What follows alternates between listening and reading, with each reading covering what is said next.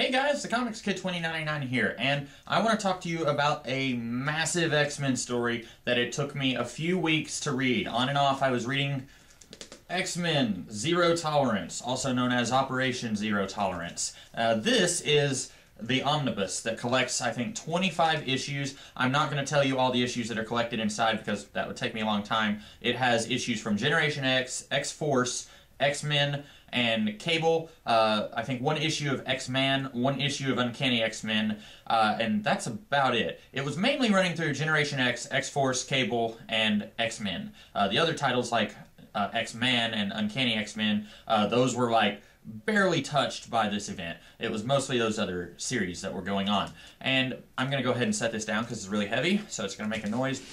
There we go. Okay, basically, this story, if you've never heard of it, or if you've heard of it but you don't know what it's about, which is kind of the boat I was in. I bought this because it was an X-Men story, and I figured, well, this is pretty decently cheap for the amount of comics I'm getting, so I'm going to go ahead and buy it. And then I didn't really know what I was getting into when I read it, but the story is basically that the government has put all their, they are backing this guy named Bastion, and Bastion is this human-looking sentinel. And I'm going to go ahead and tell you right now, we don't actually find that out in this book. All we know about Bastion in this book is that he does not have a past. Nobody knows anything about him. And it's implied that he's not entirely human, but they don't actually come right out and say exactly who and what he is. I think later on after this event, they revealed that he was kind of a combination of the Master Mold and Nimrod, but they don't actually reveal any of that here. All they say is that he doesn't have a past, and in one of the last issues of this book,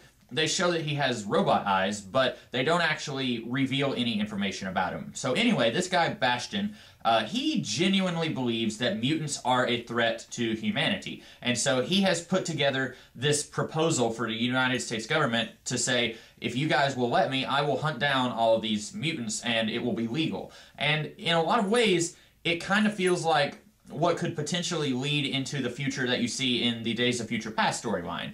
And so in this story, more than ever before, mutants are public enemy number one. They are hunted down by the government, and they are captured, experimented on. Some mutants, I guess, were potentially killed. We don't ever actually see any of them die on story, but some of them could have been killed, probably. Bastion has all of these human beings who he has turned into undercover sleeper agent sentinels. And so a human being could just be walking down the street, and then the sentinel programming inside this human would sense that there's a mutant nearby, and then it would transform into kind of this human-sized sentinel and would capture or kill the mutant. And so this story, that's basically the premise of the story. And I really liked this story. I did not expect to like it going in. In fact, I didn't know a whole lot about it going in. All I knew was that Bastion was the bad guy, but I didn't know anything about the story. I didn't know that the X-Men are on the run and they are kind of having to be more resourceful than they usually are. And in the back of the book,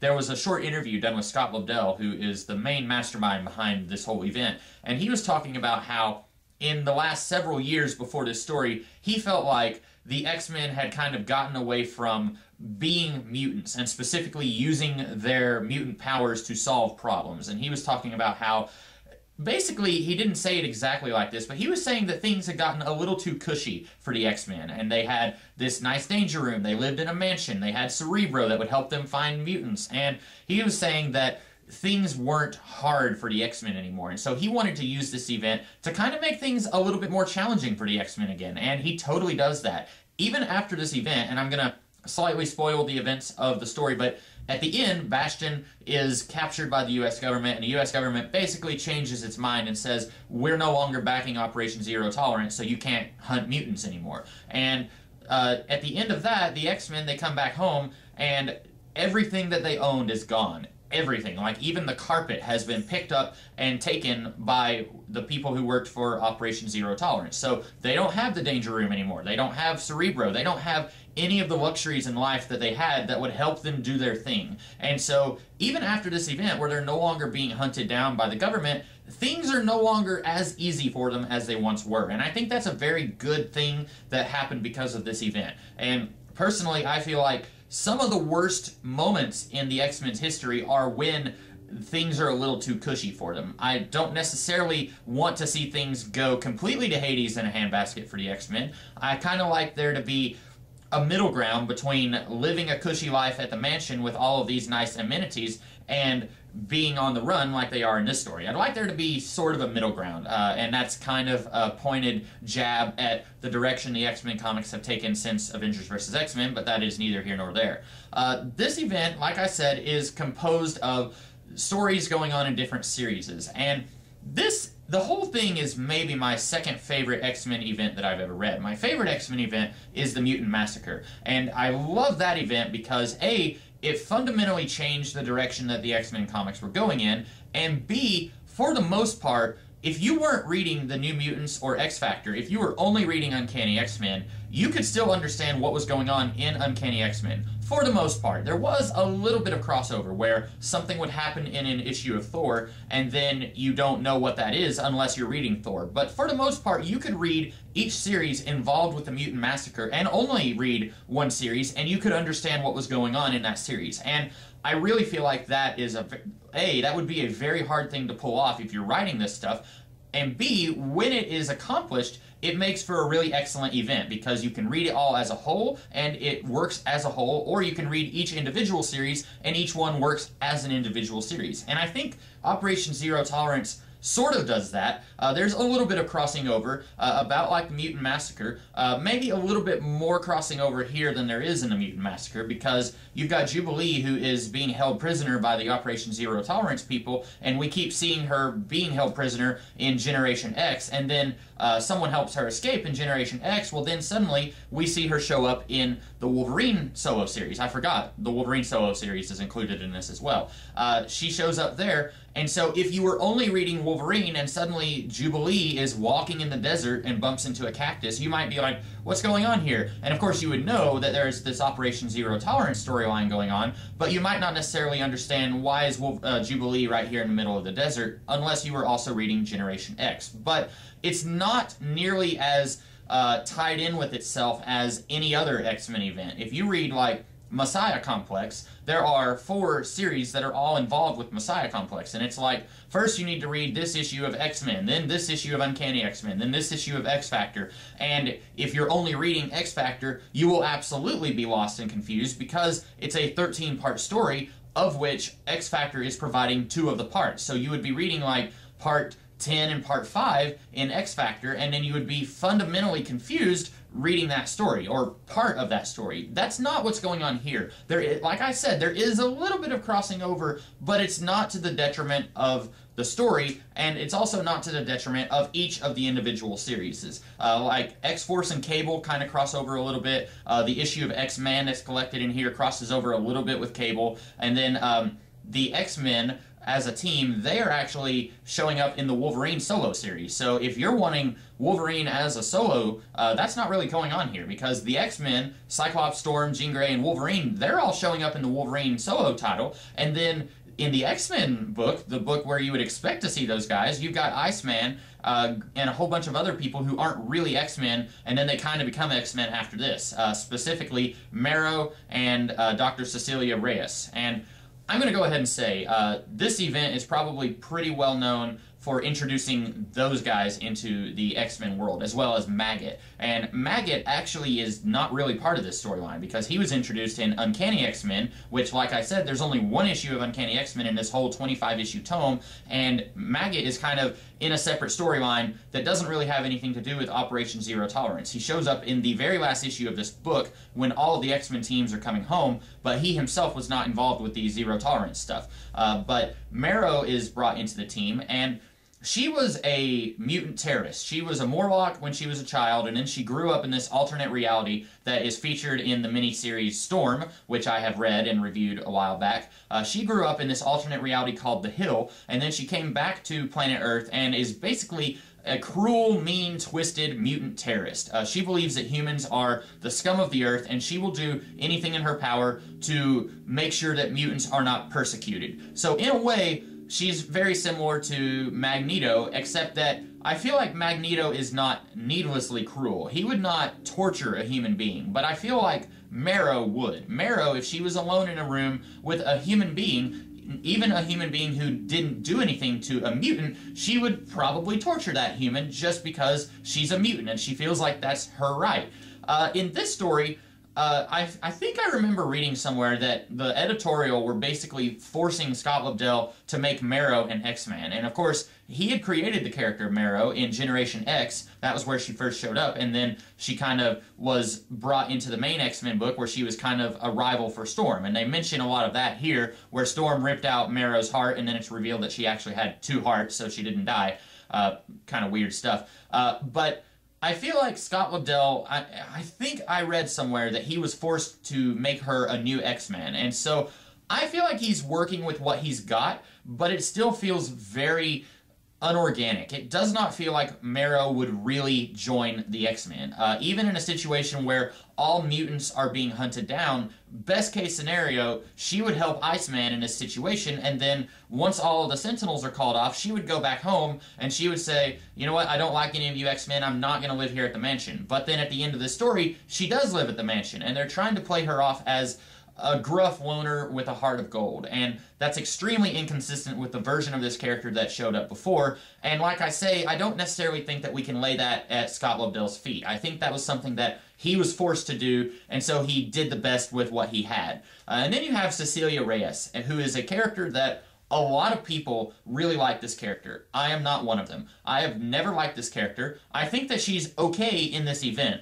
but then after this event, I feel like there's no reason for her to stick around. She is a mutant who spent most of her life basically wishing that she wasn't a mutant, and she kind of whines about, I didn't ask for this, I just want to be a doctor, I just want to have a normal life. And then the Sentinels are coming after her, and Iceman saves her life, and then she's yelling at him, trying to blame him because the Sentinels are coming after her, and I can understand where she's coming from. If I lived in the Marvel Universe, I certainly wouldn't want to be a mutant. Nobody would want to be a mutant because life really sucks if you're a mutant. I can understand that. The problem is, I don't want to hear her constantly whining. She reminds me a lot of Dazzler, who is very similar. Dazzler was a character who's like, I don't want to be a superhero, I don't want superpowers, I just want to be a rock star. Why can't you people just let me be a rock star? And it's really infuriating when you have any superhero, not just Dazzler or Cecilia Reyes, but any superhero who just continually, perpetually whines about being a superhero. There was a brief period of time in Buffy the Vampire Slayer where Buffy was constantly whining about how hard it is to be a vampire slayer. And Spider-Man, there have been significant periods in his life, I'm thinking specifically in the 60s, where he would kind of whine about how hard his job is of being Spider-Man. And always, my answer is always the same. If you don't like it, get out. Stop doing it. I know that that would make for a very boring story if you have Buffy the Vampire Slayer and Buffy says, I don't like being a vampire slayer, and then she makes the sensible choice of just quitting. That would make for a very boring story because then you're taking away all of the story, and also you're making your character very selfish. But I would rather a character be selfish and get out of the X-Men books than continually, perpetually whine about how unfair life is. This character of Cecilia Reyes, she's very realistic, but I don't like her, and I don't want to read about her, and she was definitely one of my least favorite parts of this whole thing. And I know a lot of people really like this character. I've never, ever heard anyone actually explain to me why they like this character. I only ever hear people say, man, I wish that Cecilia Reyes was still in the X-Men books. I don't know why, because she's not really a very likable character here. She's very rude, she's very selfish, and she likes to throw the blame on people who the blame obviously doesn't go on. Basically just an all-around unlikable character. So this whole event kind of is trying to do a new version of the all-new, all-different X-Men, which in Giant Size X-Men issue 1 in 1975, we find out that 4 of the original 5 X-Men have been kidnapped. Actually, 6 people have been kidnapped. Polaris and Havoc were in that group too. 6 people were kidnapped, Cyclops escapes, and then he and Professor X form a new team of X-Men to go and rescue the old team. And so it's like, we have this established team, and now we're throwing in some new members into this team during a story of peril. And that's kind of what's going on here with the all-new team being Marrow, Maggot, and Cecilia Reyes, even though Maggot was introduced separately. So it's like, we've got a brand new generation of X-Men joining this group. The difference is, we still have a whole bunch of X-Men who were X-Men before this who are sticking around. Unlike Giant Size X-Men issue 1, which ends with most of the original X-Men leaving the team and Cyclops sticking around, this has, like, basically all of the X-Men sticking around and then adding 3 new characters. And The problem is, none of these characters really work. Like I said, I don't really like Cecilia Reyes. Marrow, I like her fine as an anti-hero terrorist kind of character. I like her much more as an enemy of the X-Men, but I don't really think that she works well as an ally to the X-Men, or even one of the X-Men. And then Maggot, we get so very little of him here that I really can't form an opinion other than say that his mutant power is ridiculous. That's going on here.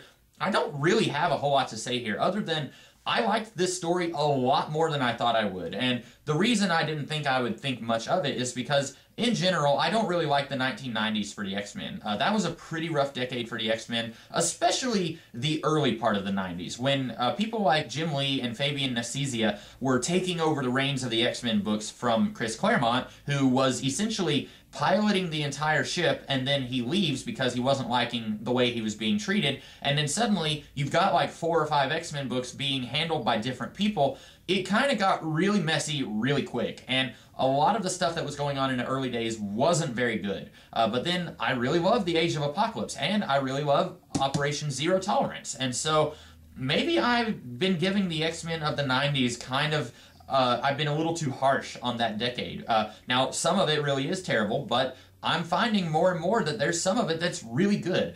This is my second favorite X-Men event that I've ever read, so that's saying quite a bit. I think maybe part of that was that my expectations were so incredibly low, but even if I had had more neutral expectations, I really think that I would have come away from this liking it as much as I did now. I think that's about all I have to say. Of course, this is 25 issues that are collected here, and there's even more stuff that is going on before and after this. Like, Bastion as a character was actually being set up for a little while before the comics that are collected here, and then there's Aftermath and stuff that isn't really collected here. But there is a lot of stuff going on with the Operation Zero Tolerance, so if you happen to buy this omnibus and you really love it, then you're probably going to want to go and pick up some single issues, go back issue hunting, and look for some of the stuff that came out before this, because there's a lot of other Zero Tolerance prelude going on in titles like Generation X, where Jubilee is kidnapped, stuff going on there that isn't collected here. But I really like this story. I thought it was fantastic. I hope that you guys liked this video, and I hope that I was able to convince you to go and read this story.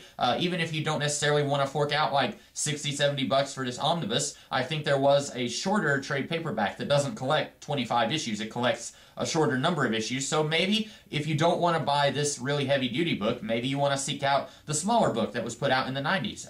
That's something that you might want to do. I hope that you guys like this video. Be sure to like, share, comment, and subscribe, and I will be back later in the week with a different kind of video. See you then.